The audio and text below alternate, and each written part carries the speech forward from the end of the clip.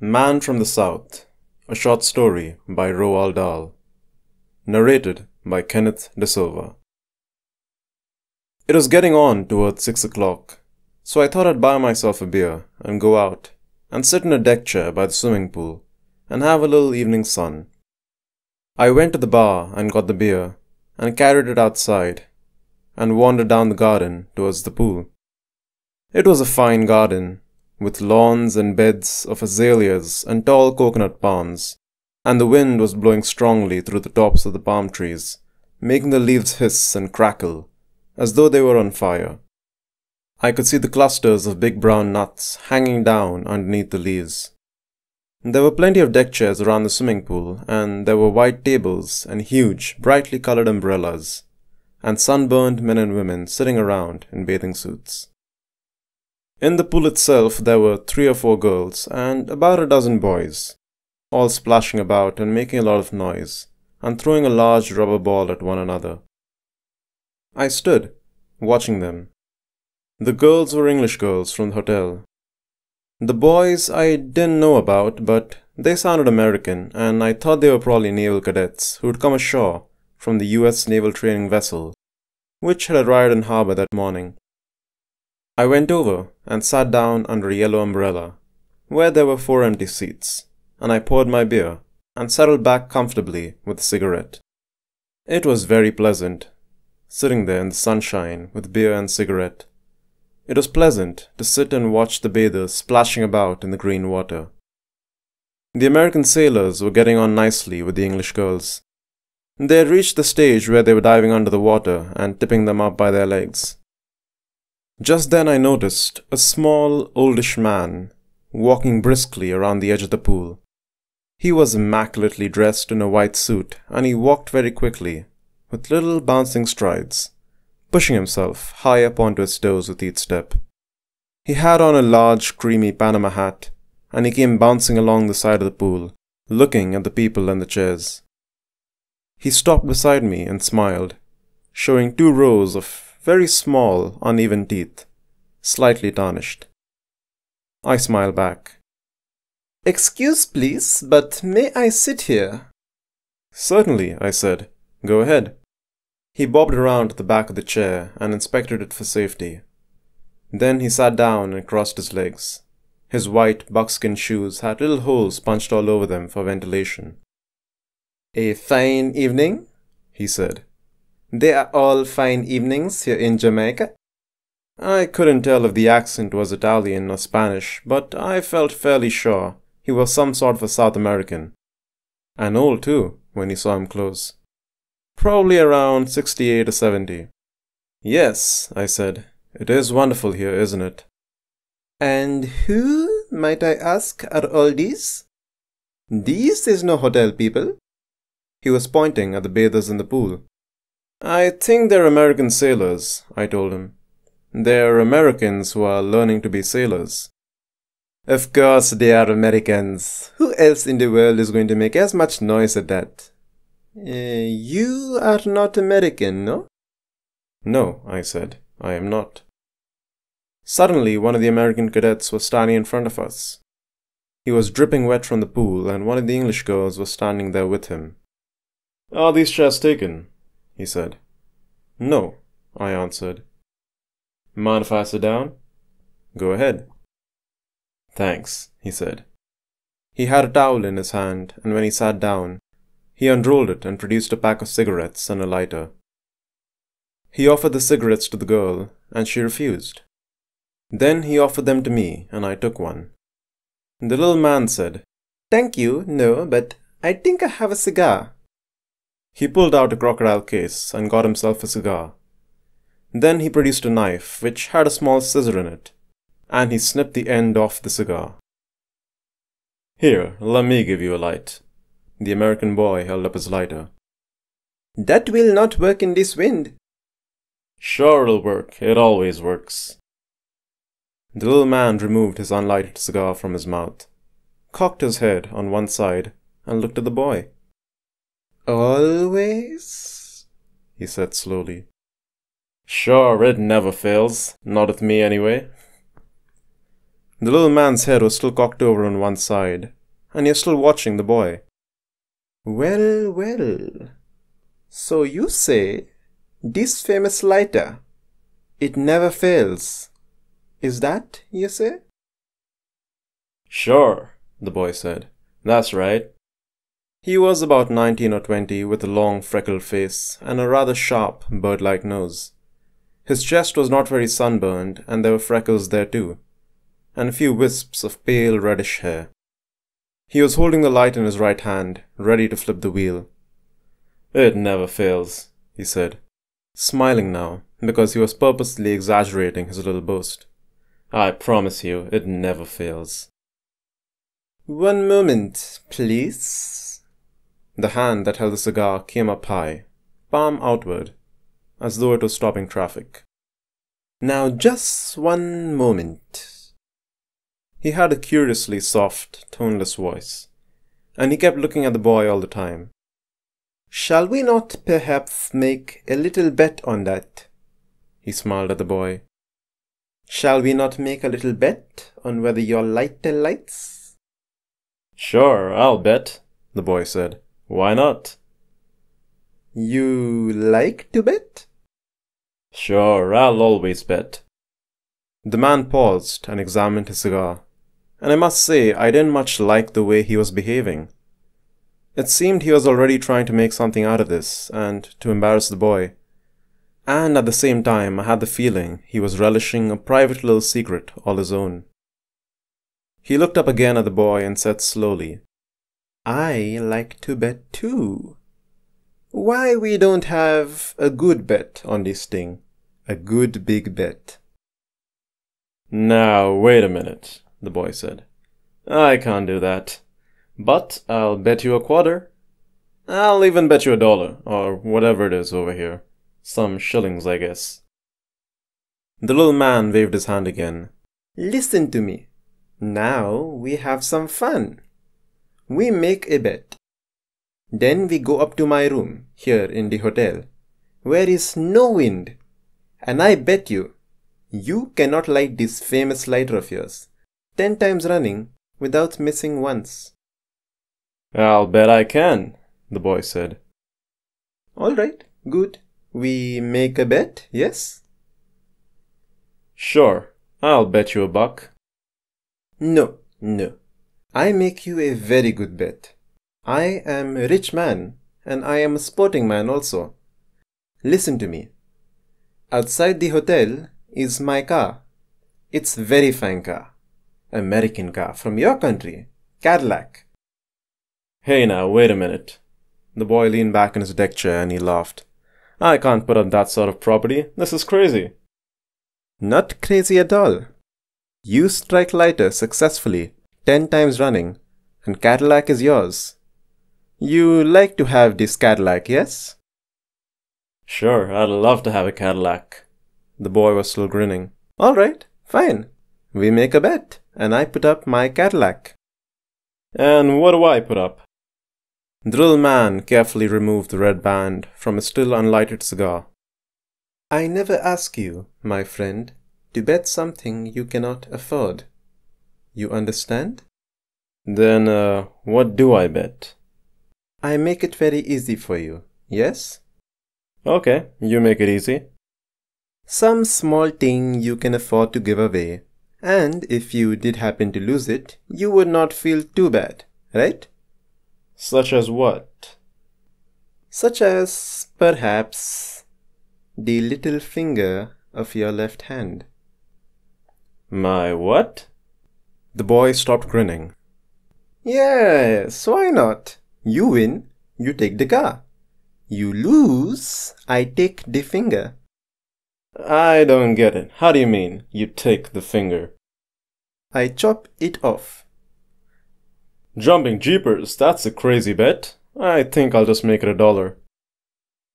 The little man leaned back, spread out his hands, palm upward, and gave a tiny, contemptuous shrug of the shoulders. Well, he said. I do not understand. You say it lights, but you will not bet. Then we forget it, yes? The boy sat quite still, staring at the bathers in the pool. Then he remembered suddenly he hadn't lighted a cigarette. He put it between his lips, cupped his hands around the lighter, and flipped the wheel. The wick lighted and burned with a small, steady yellow flame, and the way he held his hands, the wind didn't get to it at all. "Could I have a light too?" I said. "Gee, I'm sorry, I forgot you didn't have one." I held out my hand for the lighter, but he stood up and came over to do it for me. "Thank you," I said, and he returned to his seat. "You having a good time?" I asked. "Fine," he answered. "It's pretty nice here." There was a silence then, and I could see that the little man had succeeded in disturbing the boy with his absurd proposal. He was sitting there very still, and it was obvious that a small tension was beginning to build up inside him. Then he started shifting about in his seat and rubbing his chest, and stroking the back of his neck, and finally he placed both hands on his knees and began tap-tapping with his fingers against the kneecaps. Soon he was tapping with one of his feet as well. "Now let me just check up upon this bed of yours," he said at last. "You say we go up to your room, and if I make the slider light 10 times, I win a Cadillac. If it misses just once, then I forfeit the little finger of my left hand. Is that right?" "Certainly, that is the bet, but I think you are afraid." "What do we do if I lose? Do I have to hold my finger out while you chop it off?" "Oh no, that would be no good, and you might be tempted to refuse to hold it out. What I should do, I should tie one of your hands to the table before we start. And I should stand there with a knife, ready to go chop, the moment your lighter missed." "What year is the Cadillac?" the boy asked. "Excuse? I not understand." "What year? How old is the Cadillac?" "Ah, how old? Yes, it is last year. Quite new car. But I see you are not betting man. Americans never are." The boy paused for just a moment, and he glanced first at the English girl, then at me. "Yes," he said sharply. "I'll bet you." "Good." The little man clapped his hands together quietly once. "Fine," he said. "We do it now. And you, sir," he turned to me, "you would perhaps be good enough to, what you call it, to referee." He had pale, almost colorless eyes with tiny bright black pupils. "Well," I said, "I think it's a crazy bet. I don't think I like it very much." "Nor do I," said the English girl. It was the first time she'd spoken. "I think it's a stupid, ridiculous bet." "Are you serious about cutting off this boy's finger if he loses?" I said. "Certainly I am. Also about giving him Cadillac if he win. Come now, we go to my room." He stood up. "You like to put on some clothes first?" he said. "No," the boy answered. "I'll come like this." Then he turned to me. "I'd consider it a favor if you'd come along and referee." "All right," I said. "I'll come along. But I don't like the bet." "You come too," he said to the girl. "You come and watch." The little man led the way back through the garden to the hotel. He was animated now and excited, and that seemed to make him bounce up higher than ever on his toes as he walked along. "I live in Annex," he said. "You like to see car first? It's just here." He took us to where we could see the front driveway of the hotel, and he stopped and pointed to a sleek, pale green Cadillac parked close by. "There she is, the green one. You like?" "Say, that's a nice car," the boy said.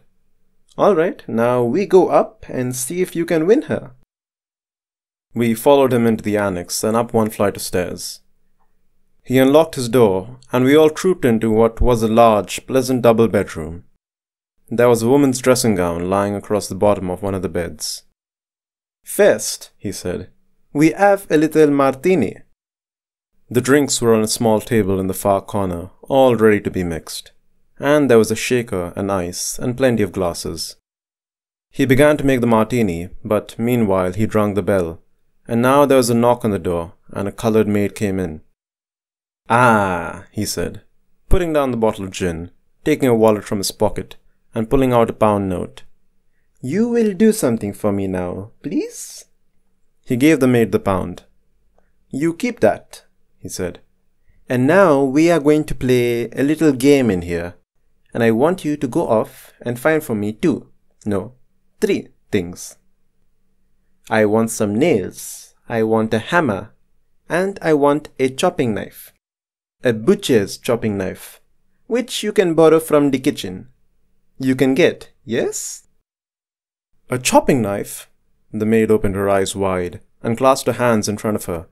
"You mean a real chopping knife?" Yes, of course. Come on now, please. You can find those things surely for me." Yes, I'll try, sir, surely. I'll try to get them." And she went. The little man handed round the martinis. We stood there and sipped them. The boy with the long freckled face and the pointed nose, bare-bodied except for a pair of faded brown bathing shorts. The English girl, a large-boned, fair-haired girl, wearing a pale blue bathing suit, who watched the boy over the top of a glass all the time. The little man with the colorless eyes standing there in his immaculate white suit, drinking his martini, and looking at the girl in a pale blue bathing dress. I didn't know what to make of it all. The man seemed serious about the bet, and he seemed serious about the business of cutting off the finger. But hell, what if the boy lost? Then we'd have to rush him to the hospital in the Cadillac that he hadn't won. That would be a fine thing. Now wouldn't that be a really fine thing? It would be a damn silly, unnecessary thing, so far as I could see. "Don't you think this is rather a silly bet?" I said. "I think it's a fine bet," the boy answered. He had already downed one large martini. "I think it's a stupid, ridiculous bet," the girl said. "What'll happen if you lose?" "It won't matter. Come to think of it, I can't remember ever in my life having had any use for the little finger on my left hand. Here he is." The boy took hold of the finger. "Here he is, and he hasn't ever done a thing for me yet. So why shouldn't I bet him? I think it's a fine bet." The little man smiled and picked up the shaker and refilled our glasses. "Before we begin," he said, "I will present to the referee the key of the car." He produced a car key from his pocket and gave it to me. "The papers," he said, "the owning papers and insurance are in the pocket of the car." Then the colored maid came in again. In one hand she carried a small chopper, the kind used by butchers for chopping meat bones, and in the other a hammer and a bag of nails. "Good, you get them all. Thank you. Now you can go." He waited until the maid had closed the door. Then he put the implements on one of the beds and said, "Now we prepare ourselves, yes?" And to the boy, "Help me, please, with this table. We carry it out a little." It was the usual kind of hotel writing desk, just a plain rectangular table, about 4 feet by 3, with a blotting pad, ink, pens, and paper. They carried it out into the room, away from the wall, and removed the writing things. "And now," he said, "a chair." He picked up a chair and placed it beside the table. He was very brisk and very animated, like a person organizing games at a children's party. "And now the nails. I must put in the nails." He fetched the nails and he began to hammer them into the top of the table. We stood there, the boy, the girl, and I, holding martinis in our hands, watching the little man at work. We watched him hammer 2 nails into the table, about 6 inches apart. He didn't hammer them right home. He allowed a small part of each one to stick up. Then he tested them for firmness with his fingers. Anyone would think the son of a bitch had done this before, I told myself. He never hesitates. Table, nails, hammer, kitchen chopper. He knows exactly what he needs and how to arrange it. "And now," he said, All we need is some string. He found some string. All right, at last we are ready. Will you please to sit here at the table? He said to the boy. The boy put his glass away and sat down. Now, place the left hand between these two nails. The nails are only so I can tie your hand in place.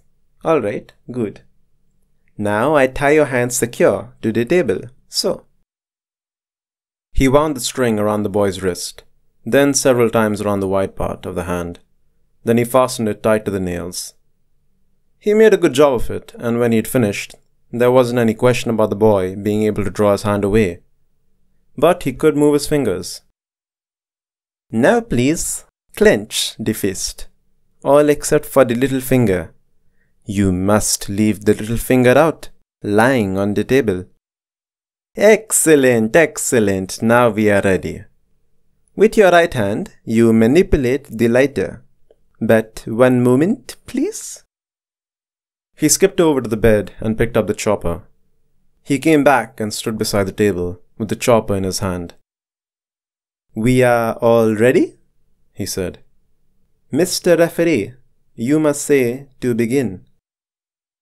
The English girl was standing there in a pale blue bathing costume, right behind the boy's chair. She was just standing there, not saying anything. The boy was sitting quite still, holding the light in his right hand, looking at the chopper. The little man was looking at me. Are you ready? I asked the boy. I'm ready. And you? To the little man. Quite ready, he said, and he lifted the chopper up in the air and held it there about 2 feet above the boy's finger, ready to chop. The boy watched it, but he didn't flinch, and his mouth didn't move at all. He merely raised his eyebrows and frowned. All right, I said. Go ahead. The boy said, Will you please count aloud the number of times I light it? Yes, I said. I'll do that. With his thumb he raised the top of the lighter, and again with the thumb he gave the wheel a sharp flick. The flint sparked and the wick caught fire, and burned with a small yellow flame. 1, I called. He didn't blow the flame out. He closed the top of the lighter on it, and he waited for perhaps 5 seconds before opening it again. He flicked the wheel very strongly, and once more there was a small flame burning on the wick. 2. No one else said anything. The boy kept his eyes on the lighter. The little man held the chopper up in the air, and he too was watching the lighter. 3. 4. 5. 6. 7. Obviously, it was one of those lighters that worked. The flint gave a big spark, and the wick was the right length. I watched the thumb snapping the top down onto the flame, then a pause, then the thumb raising the top once more. This was an all-thumb operation. The thumb did everything. I took a breath, ready to say 8. The thumb flicked the wheel, the flint sparked, the little flame appeared. 8. I said. And as I said it, the door opened. We all turned and we saw a woman standing in the doorway, a small black-haired woman, rather old, who stood there for about 2 seconds, then rushed forward shouting, Carlos! Carlos! She grabbed his wrist, took the chopper from him, threw it on the bed, took hold of the little man by the lapels of his white suit, and began shaking him very vigorously, talking to him fast and loud and fiercely all the time, in some Spanish-sounding language. She shook him so fast you couldn't see him anymore. He became a faint, misty, quickly moving outline, like the spokes of a turning wheel. Then she slowed down and the little man came into view again, and she hauled him across the room and pushed him backward onto one of the beds. He sat on the edge of it, blinking his eyes, and testing his head to see if it would still turn on his neck. I am so sorry, the woman said. I am so terribly sorry that this should happen." She spoke almost perfect English. "It is too bad," she went on. "I suppose it is really my fault. For 10 minutes, I leave him alone to go and have my hair washed, and I come back and he is at it again." She looked sorry and deeply concerned. The boy was untying his hand from the table. The English girl and I stood there and said nothing. "He is a menace," the woman said. "Down where we live, he has taken altogether 47 fingers from different people. And he has lost 11 cars. In the end, they threatened to have him put away somewhere. That's why I brought him up here." "We were only having a little bet," mumbled the little man from the bed. "I suppose he bet you a car." "Yes," the boy answered. "A Cadillac." "He has no car. It's mine. And that makes it worse," she said. "That he should bet you when he has nothing to bet with. I am ashamed and very sorry about it all." She seemed an awfully nice woman. "Well," I said, "then here's the key of your car." I put it on the table. "We were only having a little bet," mumbled the little man. "He hasn't anything left to bet with," the woman said. "He hasn't a thing in the world. Not a thing. As a matter of fact, I myself won it all from him a long while ago. It took time, a lot of time, and it was hard work, but I won it all in the end." She looked up at the boy and she smiled, a slow, sad smile. And she came over and put out a hand to take the key from the table. I can see it now, that hand of hers. It had only one finger on it, and a thumb.